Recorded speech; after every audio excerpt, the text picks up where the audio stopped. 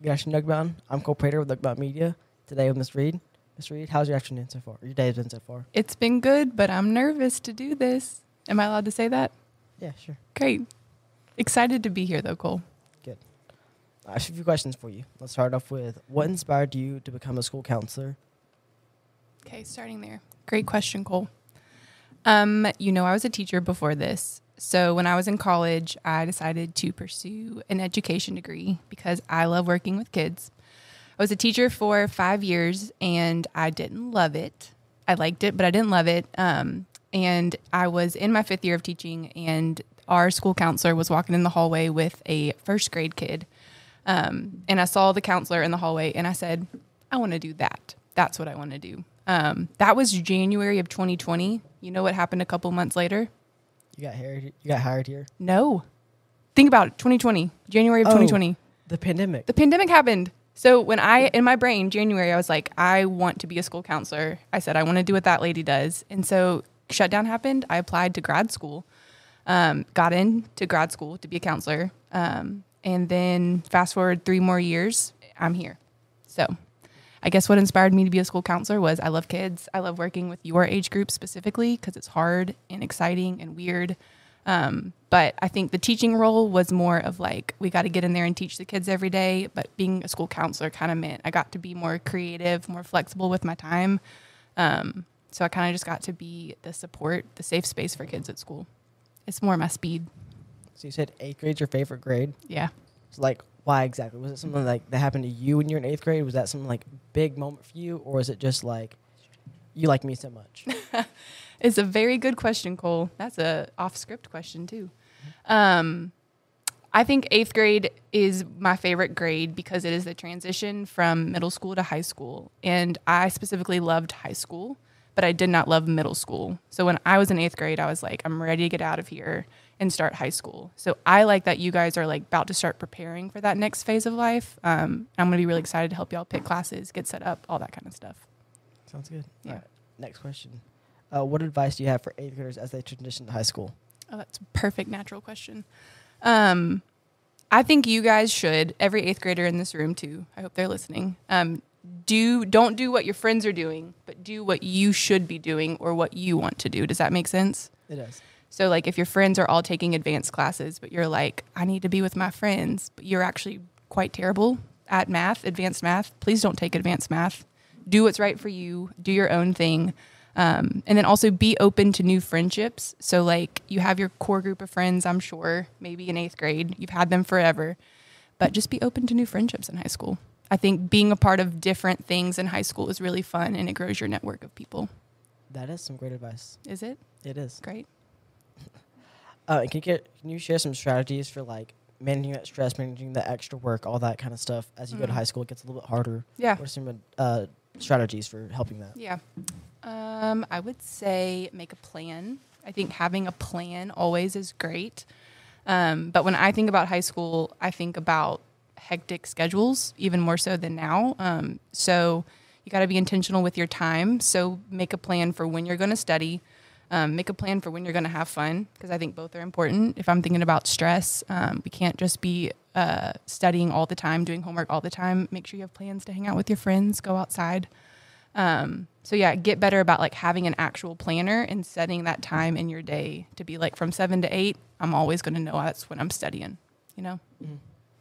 But do you think that have a plan is good, but you think also having a little bit of just free time between each one, so you like, if something comes up, you can always change a little bit instead of having 7 to 8, I have to study every time. I think you're good at that, Cole, right? Like you know how to have fun and also work hard. More have fun than work hard, but I do both. So let me ask you a question. Can I do that here? Yeah. How do you manage your stress? I'll get stressed. Well, think about it though. If you were stressed, and I know you've been stressed, have you really not? Oh, I really don't think I have. So maybe the question is, why do you think you're not a stressed out person? What are you doing well? I think because when something happens, like something bad happens, or I feel like something's hard, I mean, it's going to happen anyway. Someone's going to do it. Someone's got to do it. I mean, someone's going to do the bad thing and have to run forward. You have to do punishment, detention, whatever, guilty by association, whatever. But then someone's got to do it. You got to step up. You got to have this. You got to study. You got to do blah, blah, blah. You have to do it. Yeah. So, I mean, no matter what, it's not that big a deal. Everyone's done it. Everyone's going to do it. You're just a natural leader is what I'm hearing too. Yeah. And then time flies. Just have fun while you're doing it. I know. I think that is so important. I think if I think about stress and like even adults in our lives, I think we just get too bogged down with the stress and the responsibilities. But life is also fun. Like we should have fun. We should have fun. Okay, great. All right. You talked about how building relationships, one thing you really want to do as a counselor instead of just, you're going to have to teach you this and this, whatever. How do you approach building relationships with students? I think since I was new this year, like my first goal was to learn all y'all's names. I have not done that. There's 400 of you, but I've tried really, really hard.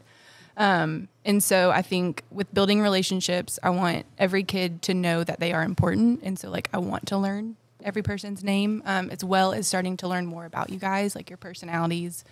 And so I think what's important too is just being present. So I have to be in my office most of the time, but if I can get out of my office, I want to. I want to be present. I want to be around. I want to be energetic. I want to have fun. So I think building relationships too is just kind of making that initiation with y'all first, but then also like knowing that we can have fun, like it's school, but we can still have fun. And I think that helps the relationship kind of progress faster. 400 kids is a lot of kids. It's a lot of kids. And I know, as being in an office, sometimes I see you get like 6th graders and 7th graders.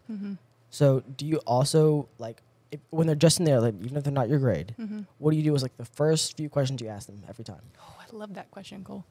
Well, usually if they are coming to see me and they're not an 8th grader, something's wrong, right? Like, something has happened. They need some support.